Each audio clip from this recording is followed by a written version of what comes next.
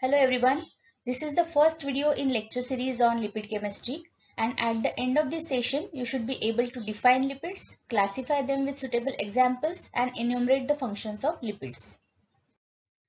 Lipids are the organic substances which are relatively insoluble in water but soluble in non-polar organic solvents like alcohol, ether, benzene, chloroform, etc. They are actually or potentially related to fatty acids and utilized by the living cells. Lipids are classified in four classes. The first is simple lipids, second compound lipids, third derived lipids, and fourth is miscellaneous lipids. Simple lipids are made up of fatty acid plus alcohol. Compound lipids are made up of fatty acid plus alcohol plus additional group.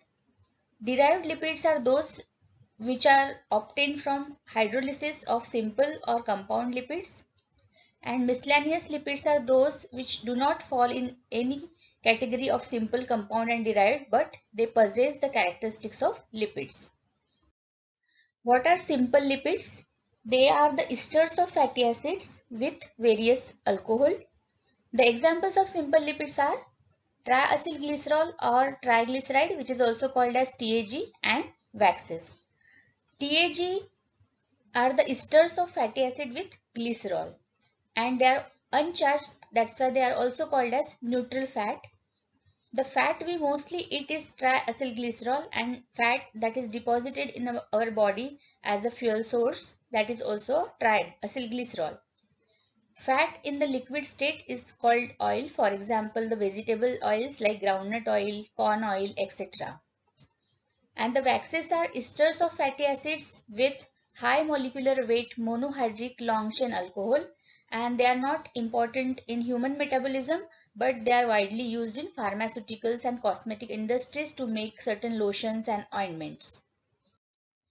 Compound lipids are made up of fatty acids plus alcohol plus additional group.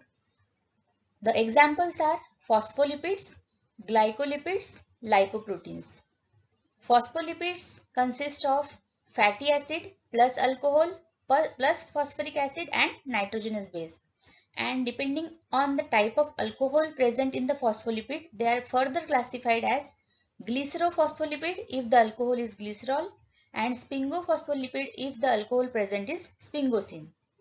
Lecithin, cephalin, cardiolipin, phosphatidylserine, phosphatidylinositol, plasmalogen, these are the examples of glycerophospholipid which contain glycerol as alcohol, and sphingomyelin contains sphingosine, and sphingomyelin is the example of sphingophospholipid. Glycolipids consist of fatty acid plus alcohol. The alcohol is sphingosine here, and carbohydrates. That's why they are called as glycolipids. Carbohydrate plus lipids. The examples are cerebrosides and gangliosides. The third example is lipoproteins, which are complex molecules made up of lipid plus protein, and the examples are chylomicrons, very low density lipoprotein, that is VLDL, low density lipoprotein, that is LDL, and high density lipoprotein, that is HDL. The third class of lipid is derived lipids, and these lipids are obtained on hydrolysis of simple and compound lipids. The examples are fatty acids, steroids, which contain steroid hormones like mineralocorticoid, glucocorticoid, estrogen, progesterone, testosterone, etc. Eicosanoids, which are derived from arachidonic acid, which are 20 carbon compound, and the examples are prostaglandins, leukotrienes, lipoxins. Ketone bodies are also derived lipids which are formed from acetyl-CoA. The fourth class of lipid is miscellaneous lipid, and they possess the characteristics of lipids. For example, squalene, which is formed during the synthesis of cholesterol, and carotenoids. Let's enumerate the functions of lipids. They are the storage form of energy. Triacylglycerol are stored in the adipose tissue, and in fasting and starvation, adipose tissue triacylglycerol are broken down to form fatty acids which are further oxidized for energy.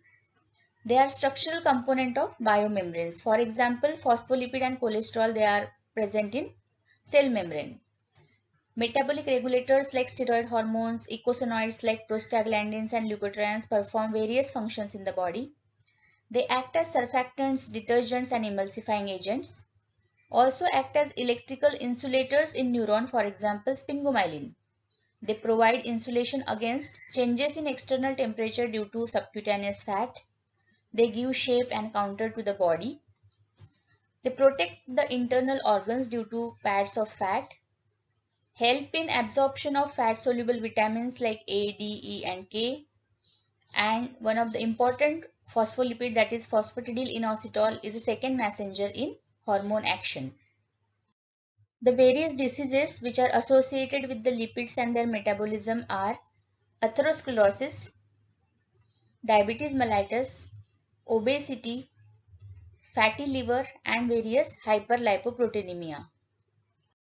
In the next video, we will study about fatty acids, their nomenclature, classification and functions.